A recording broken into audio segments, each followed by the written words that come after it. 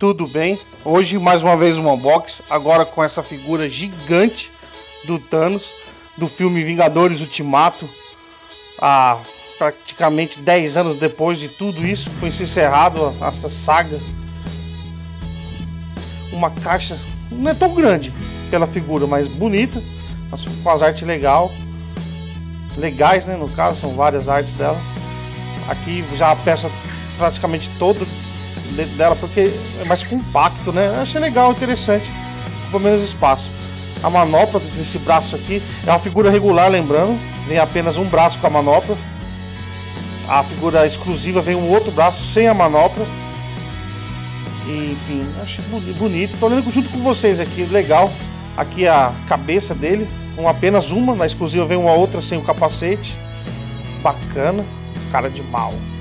Espero que tenha focou, legal, bacana, bem detalhado, gostei. Figura bonita aqui. A espada, no caso, não sei como chama esse negócio aí, se é espada, se é lança. Eu só sei que é de metal, bacana. Vem o imã na ponta dos dedos, no caso da mão, né? Olha lá, legal. Bonita, mano, bem feita. Vários detalhes, é bem pesada, viu? Talvez esse imã aí, nós já vi, né? Com certeza seguro. Agora a base é como se fosse uma explosão, ele praticamente que pulando, começando a saltar.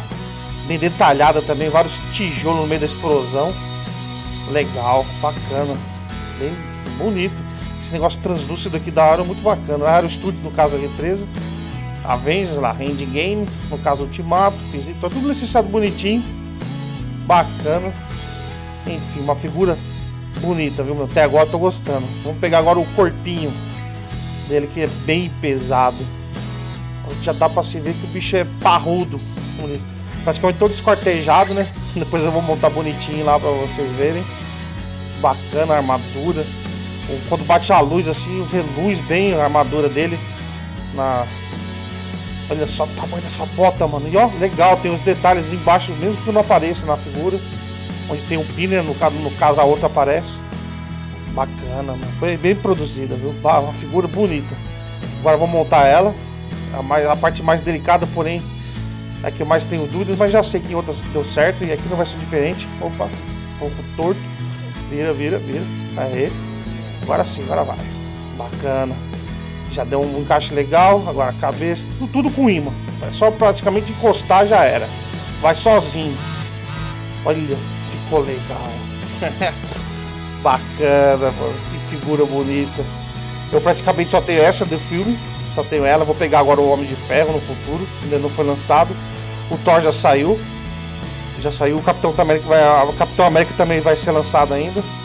Mas acho que eu vou ficar só com o Homem de Ferro e assim faço um mini set. Ou um mini diorama. Uma figura bonita, parruda, no caso bem grande. Eu espero que vocês tenham gostado, porque eu achei muito louca ela. Praticamente ela sozinha já fica legal, mas acho que com o Homem de Ferro fica bem legal também.